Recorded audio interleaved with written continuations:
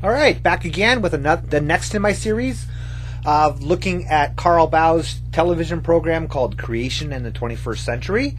The one I'm looking at now features Floyd Nolen Jones and is entitled...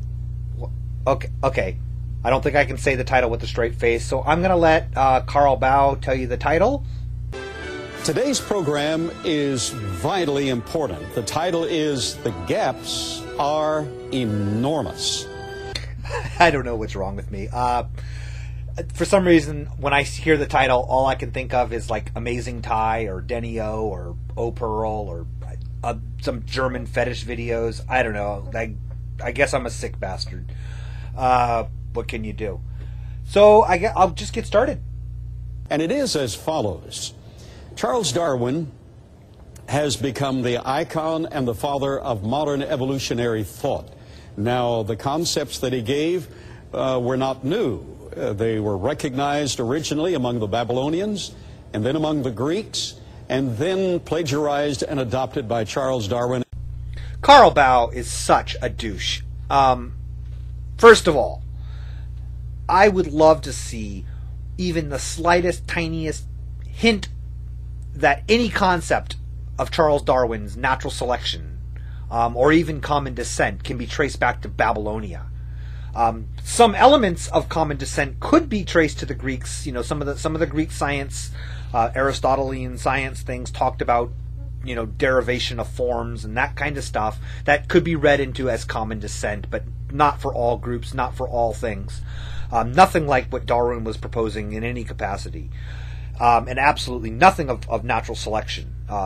So to make the claim that Darwin plagiarized to use the word plagiarized from, again, a lying sack of shit like Carl Baugh, I don't know. It's pretty ballsy, in my opinion. So I want you to know where we really are. We have the hypothesis, which is a guess, sometime an educated guess, sometime a wild guess that has to be discarded quite rapidly. Then we have a graduation from that, or a modification of that, if field experiment and laboratory experimentation justify it, to a theory. And if that theory holds water in every dimension and is demonstrated scientifically to be universal in its application, it becomes a law or a fact. This is the advantage of having a degree from a non-accredited, from a diploma mill, as opposed to actually attending college courses in something. Because with the diploma mill, you don't actually have to know anything about the subject that you're talking about. You could be absolutely 100% fundamentally ignorant about the scientific method and yet still feel qualified to talk about it. This is just the most messed up definition of how science progresses that I've ever heard. Well, okay, that's probably an exaggeration because these creationists are constantly surprising me. So hypothesis to theory to law, I'd love to see a source for that. Where's that from? First of all, theories don't become laws. All right, law is kind of an archaic, more or less archaic synonym of theory. All right, we now discuss things in theory. Laws were at a time when it was believed, kind of from a view of science, in which there was actually a fundamental truth to be discovered. Now we understand that science is constantly unfolding. I mean, we're always just barely scratching the surface. So we're never going to hit ultimate truth, or at least theoretically, we're never going to hit an ultimate truth. So it doesn't make any sense. There'll never be a law of evolution. It will always be the theory of evolution. No matter how many hundreds of millions of observations confirm it and how many absolutely zero observations disprove it or go against it, okay? That's what he's missing here. Anyway, I'm sorry, I'm not going to ramble on about scientific method, but he's just, I think he knows better. He knows this isn't true. This is another way because the audience doesn't know better, and he knows that his audience is fundamentally ignorant. So, well, we're going to show that, as Charles Darwin asserted, if his theory could not be justified in actual field experiments to show small mutational, progressive variations from a lower life form progressively through the chain, ultimately to man, if that could not be demonstrated to be a long series of progressive micro changes, then he said, my theory would be utterly destroyed. Well, Charles, we have some news for you. I think my favorite kind of mining is quote mining. I don't know, just that's my opinion. You gotta love that, okay? So, Darwin said that unless there is a natural progression of forms from simple to complex, from the simplest molecules to man, that if every single transitional form isn't found, his theory is utterly and totally destroyed. That's what Darwin said, right? Where, Mr. Baugh? Where did he say that at? What he's doing here, this asshole, is those of us who read Darwin, he is quote mining chapter 6 of Darwin called Difficulties with the Theory. Now, I've discussed this in lots of videos before. They love to quote mine Darwin because Darwin, like a lot of 19th century naturalists, would often introduce their ideas or introduce the questions people might raise with their idea by posing it as a problem. They would say, well, now this might destroy my theory. And then they say, however, and then they go to explain it. Why it's not a problem, or why it's been solved, or why whatever the case may be. And Darwin did that extensively throughout Origin of Species. But the quote that specifically he is quote mining, now it's not, that whole thing that he said is a bunch of crap. He's paraphrasing, well, if you can even call it paraphrasing, from the following. First, why, if species have descended from other species by fine gradations, do we not everywhere see innumerable transitional forms? Why is not all nature in confusion instead of the species being, as we see them, well defined? That's what Darwin said. Okay? And then he goes on for the next 4 pages explaining that. Again, he knows that his audience, he knows that creatortionists, people, whatever, nobody is going to actually look up the quote. And if they do happen to, if the few that might look up the quote are just going to say, oh my God, he did say that, look at that. They're not going to read the rest of it, okay? They're not going to research it and figure out what the context of the quote is. It's really, really tedious and annoying. The gaps between living systems, the gaps are enormous. And by the way, there is no such thing as primitive life. As we're going to find from this paleontologist who has examined, has excavated, has studied from trilobites all the way to the lower primates, and has excavated dinosaurs with me in Colorado, we're going to learn that there is no progressive development of living systems. There's no such thing as primitive life form. All living systems are incredibly complex. Baugh makes a number of incorrect statements here. First of all, there's no primitive life. Now, this really depends on what your definition of primitive is. And that's not trying to split hairs or be difficult.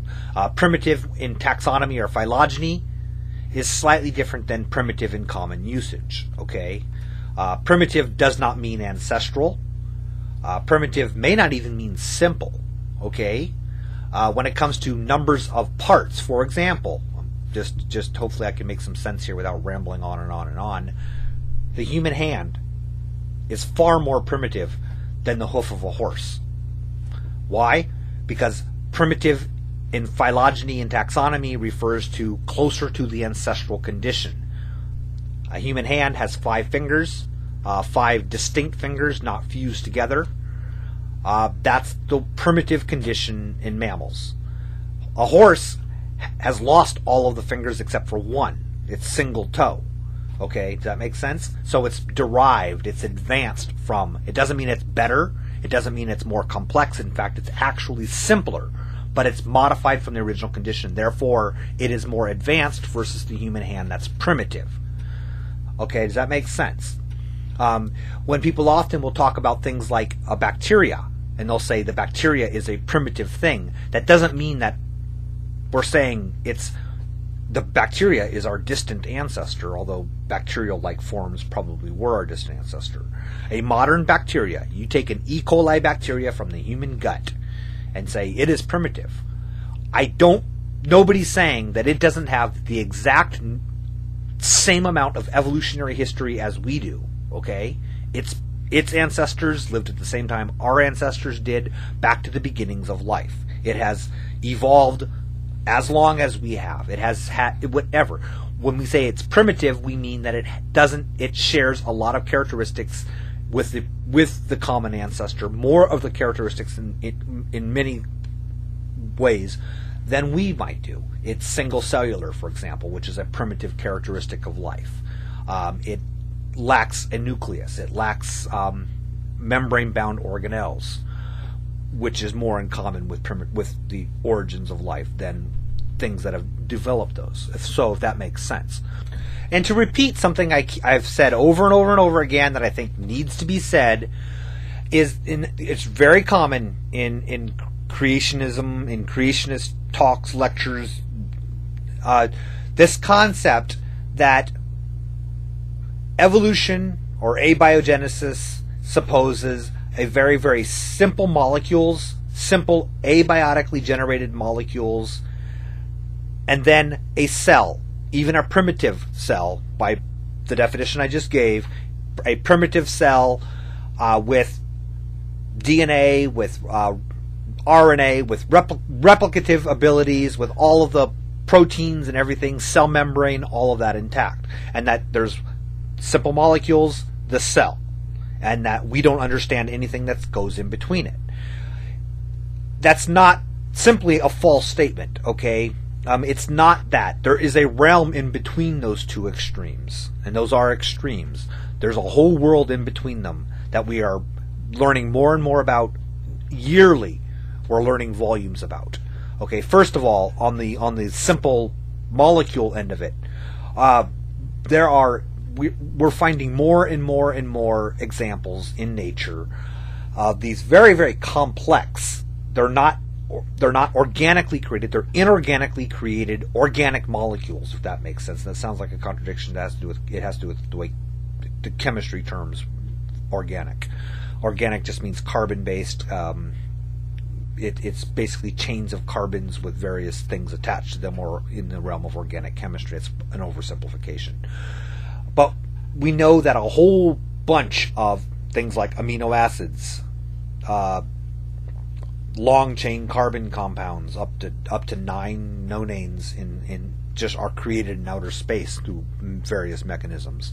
Methanes and things like that are common, inorganically produced. So we have that whole realm. We have this complex carbon chemistry that's going on, that's non-life driven, including all of the basic precursors of life. And then on the other realm of it, from the cell, moving down from the cell, viroids, things that are replicating, they're non-cellular, but they're replicating molecules, the RNA type or RNA precursor molecules that replicate themselves. Are those alive? I mean, there's actually a debate as to, does this qualify as a living thing, or do we call it life when it has a cell? That's a whole discussion. And those things that naturally occur, plus the ones that have been made in the laboratory, or observed in the laboratory. I mean, the bridge between life and non-life is actually really complicated, and it's observable. It's not a whole bunch of naked carbon atoms suddenly combining together and forming an amoeba, which is what the creationists want people to believe is the case. I hope I made sense there. I know it was a ramble. I wanted to use up the rest of my time before I go on to the next part. So, all right, I will go on to part 2. Thanks.